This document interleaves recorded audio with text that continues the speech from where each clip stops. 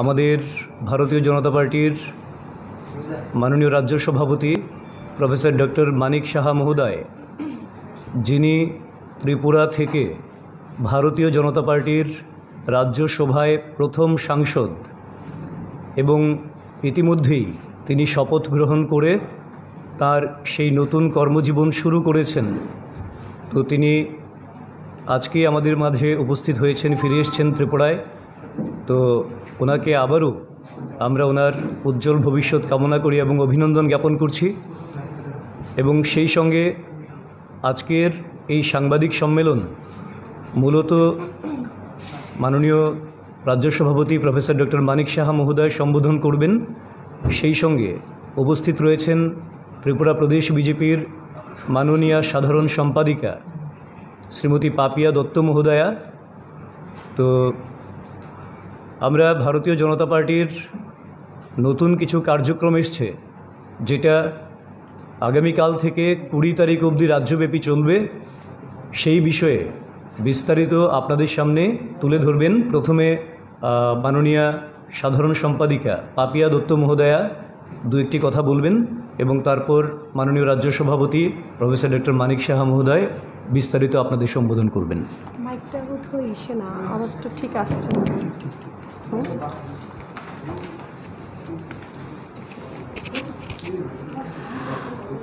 শুভ সন্ধ্যা সকল মিডিয়া ভাই বন্ধুদের।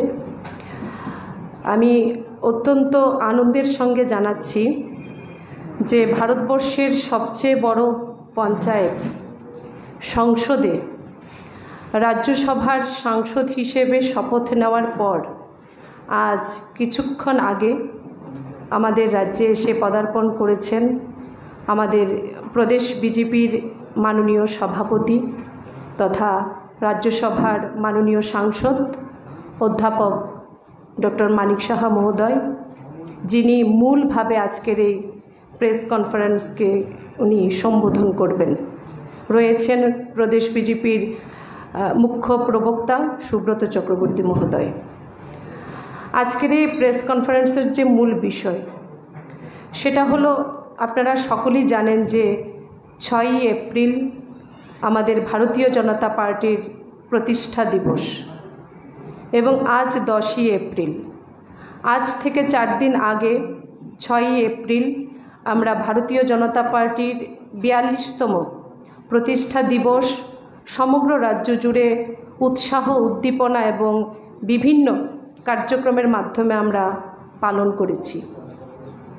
এবারের প্রতিষ্ঠা দিবস উপলক্ষে আজ থেকে 20 তারিখ পর্যন্ত সামাজিক ন্যায়ের উপর বিভিন্ন রকমের কার্যক্রম টানা যে 10 দিন, প্রতিদিন কিছু না কিছু কার্যক্রমের একটা রূপরেখা ভারতীয় জনতা পার্টি আমাদের দিল্লি থেকে দেওয়া হয়েছে এবং প্রদেশ স্তরেও আমাদের মাননীয় প্রদেশ সভাপতির মার্গদর্শনে তার একটা রূপরেখা তৈরি করা হয়েছে। সে কার্যক্রম আমরা করতে চলেছি। সোশ্যাল জাস্টিসকে যেভাবে ভারতীয় জনতা পার্টি এগিয়ে নিয়ে যাচ্ছে এবং মাননীয় প্রধানমন্ত্রী দ্বারা এই সামাজিক ন্যায়কে ভারতবর্ষের প্রতিটি ঘরে যেভাবে পৌঁছে দেওয়া হয়েছে, তার উপরেই এই টানা 10 দিনের কার্যক্রম স্থির করা হয়েছে। পাশাপাশি এই 10 দিনের কার্যক্রমের সাথে আমাদের সমগ্র ভারতবর্ষে নরেন্দ্র মোদীজি দ্বারা যে কয়েকটি অ্যাসপিরেশনাল যে ডিস্ট্রিক্ট আছে, প্রায় 117টির মতো, আমাদের রাজ্যেও একটি আছে ধলাই জেলা, আমরা সকলেই জানি। সেই জেলাগুলিতেও পর্যবেক্ষণ করার জন্য, অর্থাৎ নরেন্দ্র মোদীজি দ্বারা কেন্দ্র দ্বারা এই ব্লকগুলিকে, ওই ডিস্ট্রিক্টগুলিকে, অ্যাসপিরেশনাল যে 12টি ব্লক আছে, পাশাপাশি যে একটি জেলা আছে ধলাই জেলা, সেই ব্লকগুলি এবং সেই জেলা যে ধলাই জেলা বিকাশের মূল ধারার সঙ্গে যুক্ত করার জন্য কেন্দ্র দ্বারা রাজ্য দ্বারা যেভাবে বিভিন্ন সময় বিভিন্নভাবে সাহায্য করা হয়েছে, যে যাত্রা স্থির করা হয়েছে, অর্থাৎ আমরা কোথায় ছিলাম আজ কোথায় এসে পৌঁছে গেছি, সেটা পর্যবেক্ষণ করার জন্য আমাদের প্রদেশ সভাপতির নেতৃত্বে একটি টিম সেই জেলাতে যাবেন, ব্লকগুলিতে যাবেন এবং তারা সেখানে একদিন অর্থাৎ 24 ঘন্টা তারা নিবাস করবেন এবং সমস্ত কিছু তারা সেখানে পর্যবেক্ষণ করবেন।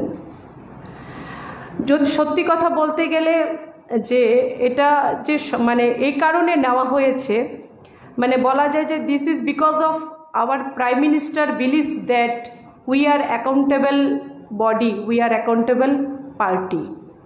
শুধুমাত্র নির্ণয় নিলেই হবে না, সেই নির্ণয় বাস্তবায়ন কতটা হয়েছে সেটা হলো সবচেয়ে গুরুত্বপূর্ণ এবং সেটাই পর্যবেক্ষণ করার জন্য আমাদের প্রদেশ সভাপতির নেতৃত্বে আগামী কিছুদিনের মধ্যে একটি টিম ধলাই জেলা এবং বাকি যে কয়েকটা ব্লক আছে আমাদের রাজ্য সরকার দ্বারা ঘোষিত যে অ্যাসপিরেশনাল ব্লক, সেই ব্লকগুলি তারা পরিদর্শন করবেন, পর্যবেক্ষণ করবেন। এবং আমি মাননীয় প্রদেশ সভাপতিকে এখন দিয়ে দিচ্ছি, আজ থেকে এই যে সামাজিক ন্যায়ের উপর, সোশ্যাল জাস্টিস, যে বিভিন্ন কার্যক্রম টানা 20 তারিখ পর্যন্ত এক এক দিন এক এক ধরনের কার্যক্রমের রূপরেখা তৈরি করা হয়েছে, সেটা সম্পর্কে বিস্তারিত বলার জন্য আমি এখন অনুরোধ রাখব আমাদের মাননীয় প্রদেশ সভাপতি তথা রাজ্যসভার মাননীয় সাংসদ অধ্যাপক ডক্টর মানিক সাহা মহোদয়কে।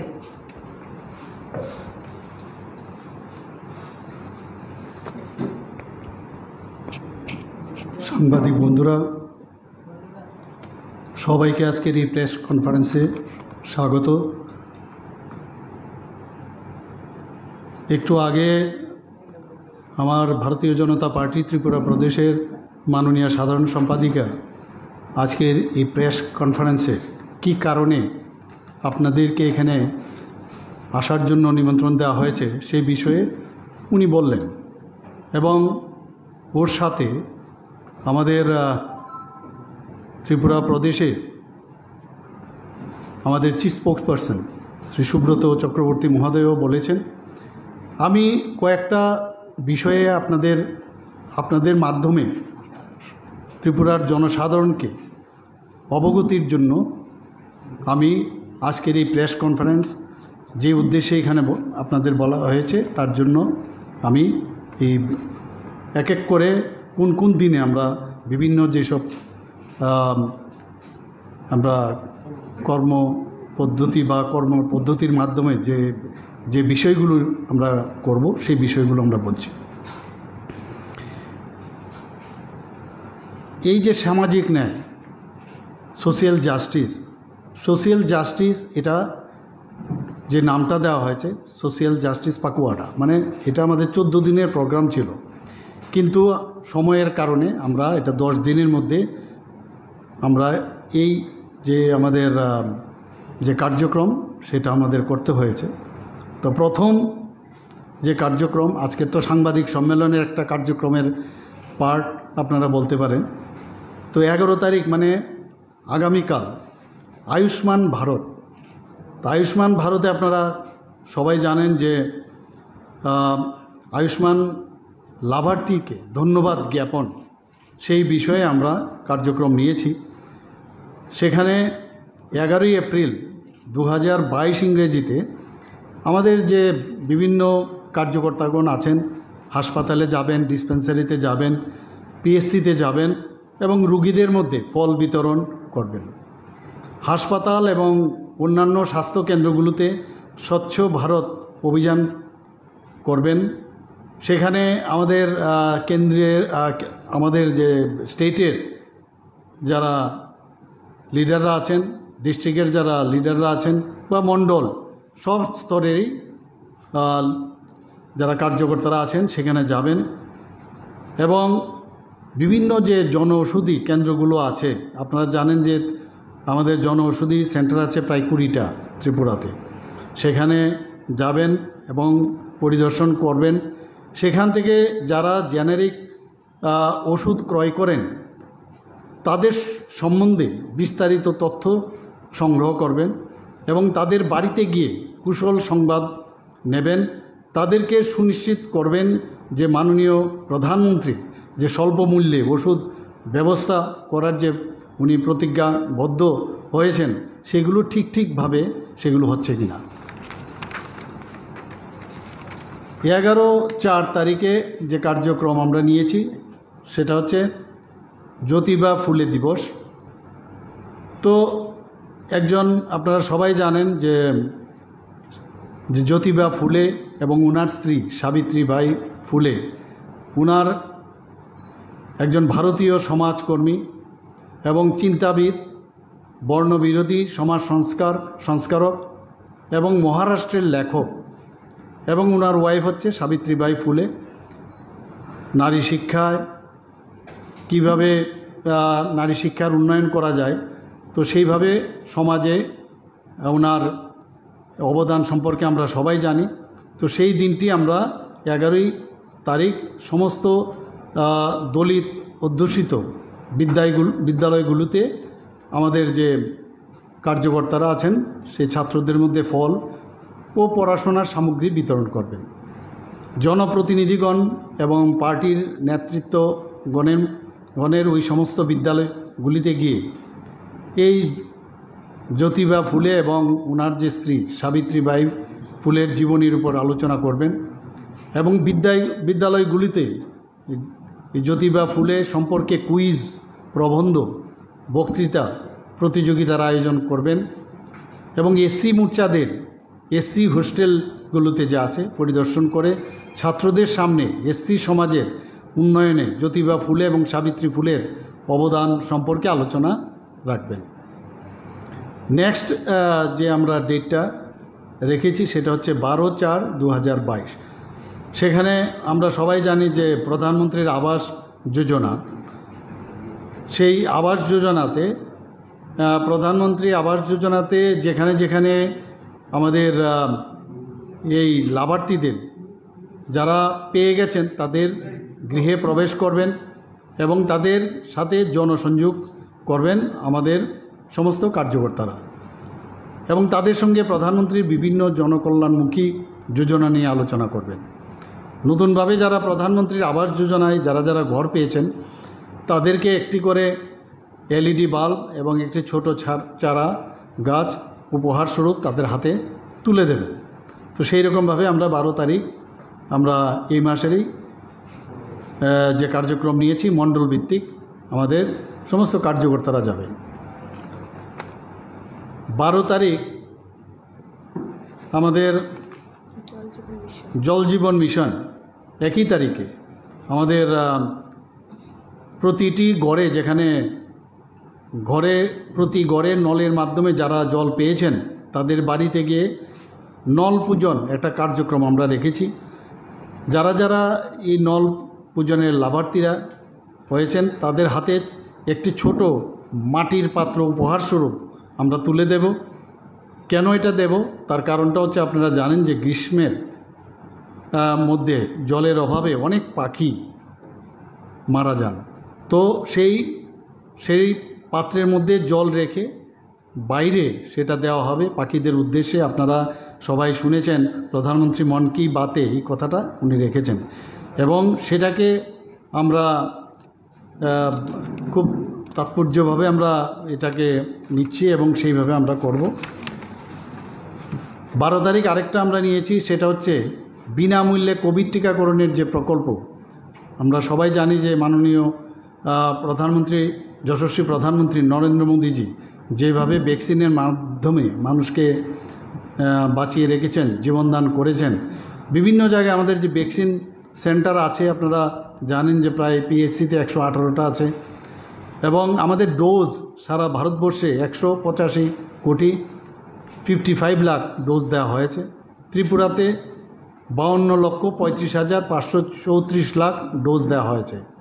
তো সেই সব যে বিনামূল্যে যে কোভিড টিকাকরণ প্রকল্পের অধীনে বিভিন্ন সেন্টারে আমাদের মাননীয় সাংসদ এবং বিধায়কগণ টিকাকরণ কেন্দ্রে পরিদর্শন করবেন এবং নিজ নিজ লোকসভা এবং বিধানসভা কেন্দ্রের অন্তর্গত প্রত্যেক টিকাকরণ কেন্দ্রের সামনে রাজ্যের এবং মণ্ডলের টিকাকরণের তথ্যসহ প্রধানমন্ত্রীর ছবি দিয়ে মিডিয়াতে সেটা প্রকাশ করবেন। তো সেইভাবে আমরা, এবং সেখানে ফ্ল্যাক্সও লাগানো হবে।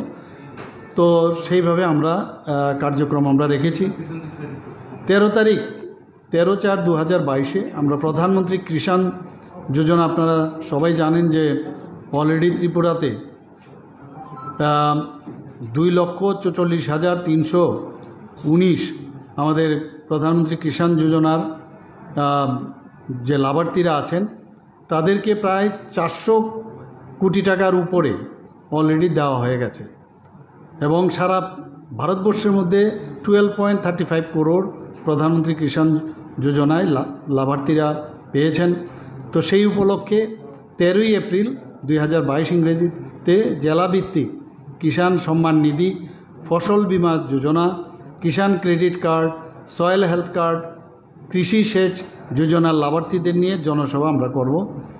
কিষাণ মোর্চার প্রদেশ এবং জেলা সভাপতিগণ এই সভাগুলোকে সম্বোধন করবেন এবং কৃষক কল্যাণে মাননীয় প্রধানমন্ত্রী এবং মাননীয় মুখ্যমন্ত্রীর দ্বারা যেসব যোজনাগুলো নেওয়া হয়েছে সেইগুলো আমরা সেই জনসভায় ওনারা তুলে ধরবেন।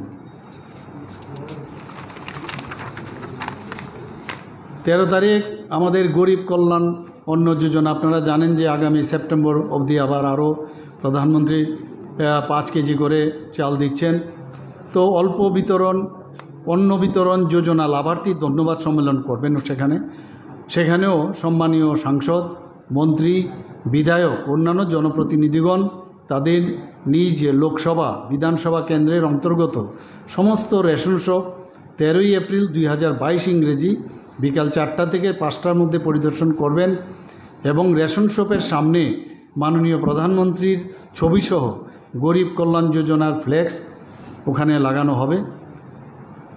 ওই দিন সমস্ত জনপ্রতিনিধিগণ এবং পার্টির নেতৃত্বগণ গরিব কল্যাণ যোজনার বেনিফিশিয়ারিদের সঙ্গে জনসম্পর্ক করবেন এবং কোভিডের এই কঠিন পরিস্থিতিতে মাননীয় প্রধানমন্ত্রী গরিব কল্যাণ যোজনার মাধ্যমে যেভাবে দেশের 80 কোটি মানুষকে বিনামূল্যে রেশন প্রদান করেছেন সেই সম্পর্কে তাদের সঙ্গে আলোচনা করবেন। আমরা সবাই জানি যে 14/4/2022 আমাদের ডাক্তার আম্বেদকর জন্মজয়ন্তী। তো সেই দিনে আমরা ভারতরত্ন বাবা সাহেব ডক্টর আম্বেদকরের জন্ম শতবার্ষিকীতে সমস্ত বুথে বাবা সাহেবের ছবিতে পুষ্পাঞ্জলি অর্পণ আমরা করব। সার্বজনীন স্থানে বাবা সাহেবের মূর্তির উপর মাল্যদান আমরা করব। জনবসতিতে গিয়ে সেবামূলক কাজ আমরা করব এবং মেধাবী শিক্ষার্থীদের সম্মান আমরা করব। দেশের যশস্বী মাননীয় প্রধানমন্ত্রী শ্রী নরেন্দ্র মোদীজি বাবা সাহেব আম্বেদকরের জীবনের সাথে সম্পর্কিত গুরুত্বপূর্ণ স্থানগুলি নামকরণ করেছিলেন পঞ্চতীর্থ হিসাবে। আপনারা সবাই জানেন যে পঞ্চতীর্থ যে জায়গাগুলো সেগুলো মৌতে উনি যেখানে ওনার বার্থ প্লেস, তারপর লন্ডনে যেখানে উনি পড়াশোনা করেছেন, নাগপুরে যেখানে উনি স্টাডি করেছেন, সেখানে আরেকটা হচ্ছে দিল্লিতে এবং এই আরেকটা হচ্ছে মুম্বাই। এই পঞ্চতীর্থ হিসাবে সেগুলোর বিষয়ে আমরা আলোচনা রাখব এবং সেগুলোর উন্নয়ন প্রধানমন্ত্রী নরেন্দ্র মোদীজি করেছেন, আপনারা সবাই জানেন। এই বিষয়ে সাহিত্য তৈরি করে বুথ স্তর পর্যন্ত সকলের কাছে আমরা তুলে ধরব। বাবা সাহেব আম্বেদকরের ব্যক্তিত্ব ও কাজ এবং দল ও মোদী সরকারের কাজ নিয়ে আলোচনা আমরা করব এবং জেলা স্তরে সেমিনারের আয়োজন আমরা করব। কর্মসূচিগুলোর সফল বাস্তবায়নের জন্য জেলা ও মণ্ডল স্তরে বিভিন্ন নেতৃত্বকে দায়িত্ব দেওয়া হয়েছে। 15ই এপ্রিল জনজাতি কল্যাণে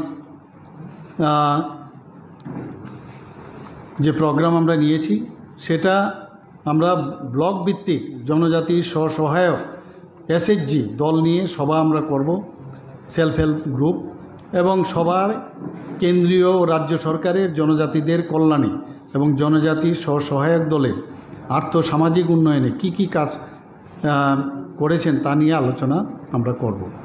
মাননীয় সাংসদ এবং বিধায়কগণ জেলা ভিত্তিক এবং জনজাতিদের নিয়ে খেলাধুলার অনুষ্ঠান ওখানে রাখা হয়েছে।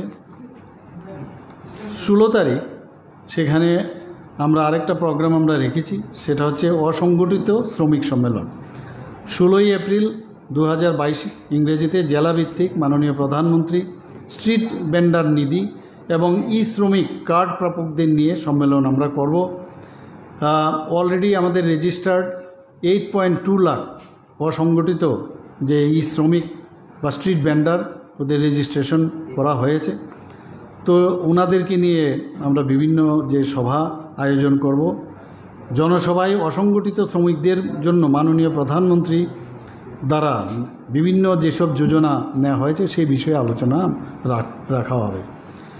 কমন সার্ভিস সেন্টার, আপনারা সবাই জানেন যে 1478টার মতো আমাদের সিএসসি সেন্টার আছে। সেখানে জনধন যোজনার যে 17 তারিখ আমরা যে কার্যক্রম রেখেছি, জনধন যোজনার গ্রাহকদের আমন্ত্রণ আমরা করব এবং এদিন বড় মাত্রায় তাদেরকে মাননীয় প্রধানমন্ত্রী সুরক্ষা বিমা যোজনা, প্রধানমন্ত্রী জীবন জ্যোতি যোজনা, অটল পেনশন যোজনায় তাদের নাম আমরা নথিভুক্ত করব এবং আমরা কি করলাম সেই সিএসসি সেন্টারের মাধ্যমে, গভর্নমেন্ট কি করলো সেই বিষয়ে আলোচনা রাখা হবে। তারপর হচ্ছে 18 তারিখ স্বচ্ছ ভারত মিশন, যেটা আপনারা সবাই জানেন যে 2 অক্টোবর 2014-তে আমাদের জাতির জনক মহাত্মা গান্ধীর জন্মদিনে সেটা শুরু করেছিলেন। তো সেই দিনে বিভিন্ন যে 18 এপ্রিলে আমরা বিভিন্ন আরবান লোকাল বডির সাফাই কর্মীদের সমাজে তাদের বহুমূল্য অবদানের জন্য পার্টির কার্যকর্তাদের দ্বারা সম্মাননা প্রদর্শন আমরা করব। এদিন জেলা ও মণ্ডল ভিত্তিক পার্টির সকল নেতৃত্ব কার্যকর্তাদের স্বচ্ছ ভারত অভিযানে অংশগ্রহণ করবেন। স্বচ্ছ ভারত মিশনের আওতায় যারা শৌচালয় পেয়েছেন বেনিফিশিয়ারি, তাদের বিশেষ করে মহিলা লাভার্থীদের সঙ্গে জনসম্পর্ক আমাদের পার্টির তরফ থেকে করা হবে। আমরা ওয়ার্ল্ড হেরিটেজ ডে উপলক্ষে পার্টির নেতৃত্ব তথা কার্যকর্তাগণ এদিন বিভিন্ন ঐতিহাসিক স্থান যেমন মন্দির, পুকুর তথা স্মৃতিস্তম্ভ পরিষ্কারে অংশগ্রহণ আমরা করব। আরেকটা যে কার্যক্রম আমরা নিয়েছি 19 তারিখ, সেটা হচ্ছে পোষণ অভিযান। মহিলা মোর্চাকে তার দায়িত্ব দেওয়া হয়েছে। রাজ্যের প্রত্যেক অঙ্গনবাড়ি ও পিএসসিতে কেন্দ্রগুলো পরিদর্শন ওনারা করবেন। আশা ও অঙ্গনবাড়ি কর্মীদের সম্মান ওনারা প্রদর্শন করবেন। রাজ্যের সম্মানীয় সাংসদ, মন্ত্রী, বিধায়কগণ অঙ্গনবাড়ি ও কেন্দ্রগুলোই পরিদর্শন করবেন এবং শিশুদের মধ্যে বিভিন্ন পুষ্টিকর খাদ্য ও খেলনা বিতরণ করা হবে। তাছাড়া 20 তারিখ সেটা আজাদী কা অমৃত মহোৎসব। আপনারা সবাই জানেন যে স্বাধীনতা সংগ্রামীদের সেদিন সম্মাননা প্রদান করা হবে। স্বাধীনতা সংগ্রামীদের প্রতিকৃতিতে আমরা পুষ্পার্ঘ্য অর্পণ করব। জেলাভিত্তিক শহীদ বীর সেনানীদের পরিবারকে আমরা সম্মান প্রদান করব। পার্টির কার্যকর্তাগণ রাজ্যের বিভিন্ন শহীদ স্মারক এদিন পরিদর্শন করবেন এবং তাতে শ্রদ্ধাঞ্জলি অর্পণ করবেন। তো এই হচ্ছে আমাদের কার্যক্রম। তো সারা ভারতবর্ষে আমাদের ভারতীয় জনতা পার্টির পক্ষ থেকে এই কার্যক্রম নেওয়া হয়েছে। সেইভাবে ত্রিপুরাতেও আমরা এই কার্যক্রম নিয়েছি।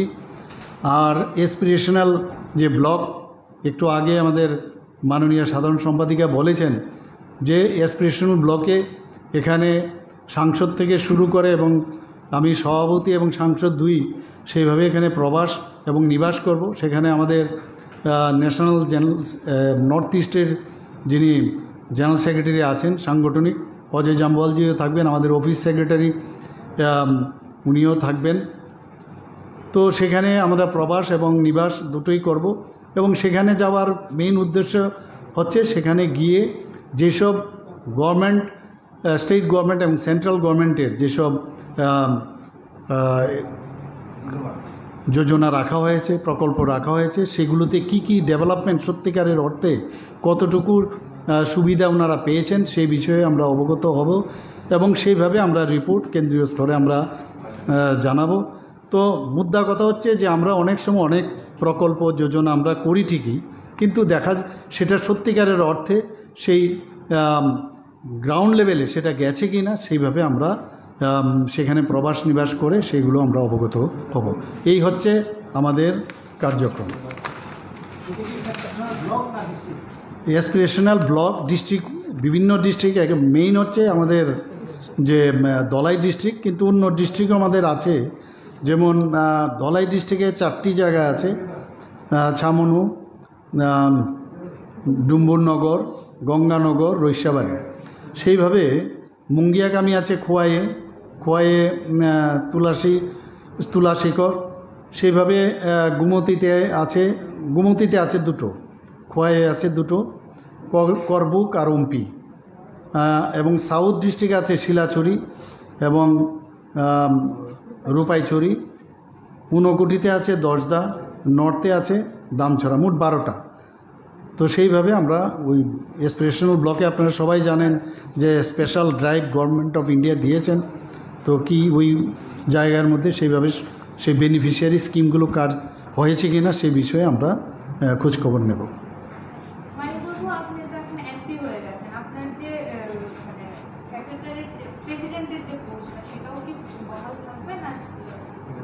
আছি তো, এখন পর্যন্ত তো আছি।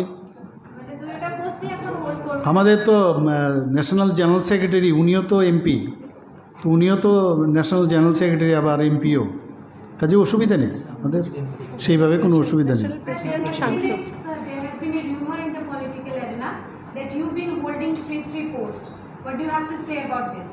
Regarding that problem, I always look after the rules and regulation. So on the basis of rules and regulation, of course, I will abide by, and I will not deviate from the rules and regulation. So of course, I will abide by. আমাদের national president ও সাংসদ একজন। National president রাজ্য election তো অবশ্যই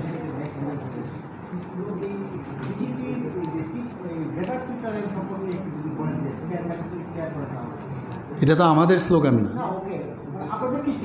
না আমরা তো এটা মানি না। আগেও বলেছি আমরা তিপ্রাল্যান্ডও মানি না। এখন আমরা নতুন আরেকটা যে স্লোগান আমরা দিচ্ছি সেটা হচ্ছে গ্রেটার ইউনিটি আমরা মানি। স্যার আজকে টিকটকের একটা গ্যাদারিং আছে, দেখছি আমার কনস্টিটিউয়েন্সিতে, এটা বিশাল বড় একটা গ্যাদারিং হয়েছে, সেটা নিয়ে আপনি আমার জানা নেই, আমি জানি না, জেনে তারপর বলতে হবে কি গ্যাদারিং হয়েছে কি না। স্যার পেট্রোল ডিজেল সহ রান্নার গ্যাস সেই সঙ্গে জীবনদায়ী ওষুধ এত পরিমাণ বেড়েছে, জনজীবন খুব বিঘ্ন। তাদের কাছে বলছে ইনকাম নেই, কিন্তু তাদের জিনিসপত্র পছন্দ বেড়ে গিয়েছে, ইনকাম পাতে কোনো অসুবিধা নেই। সেই বিষয়ে নিশ্চয়ই আমাদের সরকার দেখছে, আমাদের পার্টির তরফ থেকেও আমরা কথা বলছি সরকারের সাথে। এটা শুধু সরকারের বিষয় না, এটা সেন্ট্রাল গভর্নমেন্টেরও বিষয়, পাশাপাশি ইন্টারন্যাশনাল যেসব আপনারা জানেন যে অবস্থা কী, তো সেটা একটার সাথে একটা রিলেটেড। তো নিশ্চয়ই কোনো গভর্নমেন্ট, আর বিশেষ করে ভারতীয় জনতা পার্টি, আপনারা জানেন যে গরিবের জন্য মানে সাধারণ মানুষের কথা চিন্তা করে, মানে ইচ্ছে করে কারোর উপর বোঝা চাপিয়ে দেবে সেই উদ্দেশ্য কিন্তু এই সরকারের নেই।